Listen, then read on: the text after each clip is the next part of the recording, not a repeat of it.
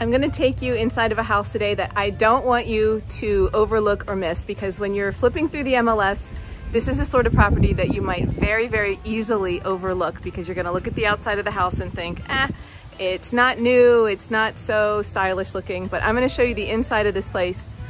But the main thing is the view. So that is Lake Monroe right there. That is Riverwalk. That's the pathway that now extends the whole way to the Central Florida Zoo. You can see people out doing things on the waterfront right now. This is just a phenomenal location, and there's your view. And there's a storm coming, so let's go inside fast.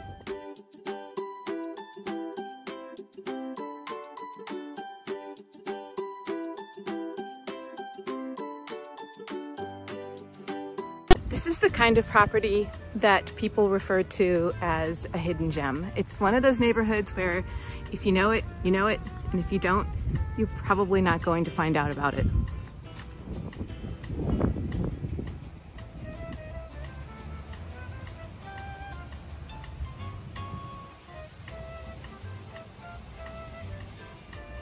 This is a non-HOA neighborhood. It's called Mayfair, and of course, the nicest houses are the ones that are located directly on Lake Monroe.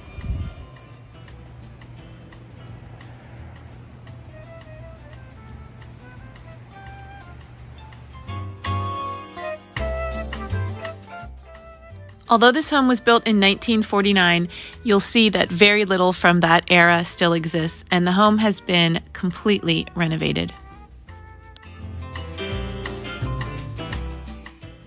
This is the master bedroom, and let's check out the lake view.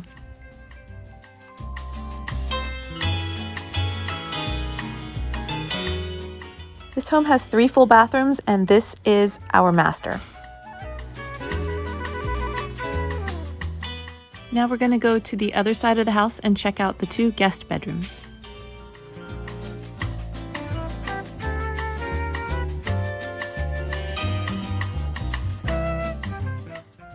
I really love the plantation shutters that they put on all the windows.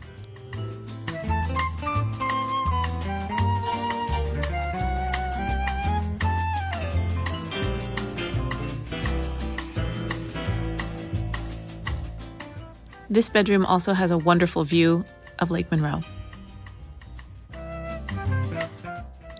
Now we're going to check out the wonderful open plan kitchen. And I also wanted to let you know that the house has about 2,078 square feet under heat and air, with a total of 2,866 square feet, which includes the porch.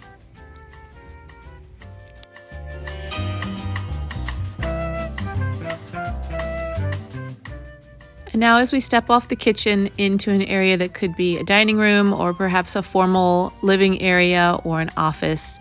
And there is also 1 full bathroom in this part of the house too.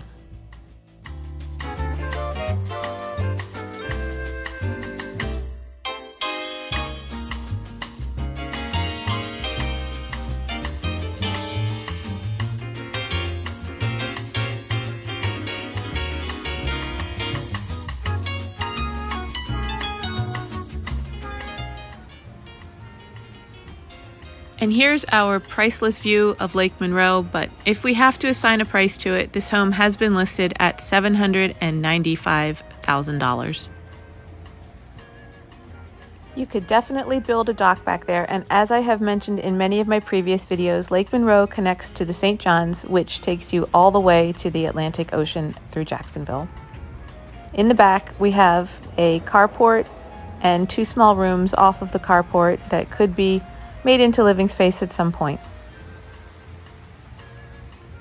So let's quickly head down to Lake Monroe on this sidewalk, and I will show you the walking path called Riverwalk.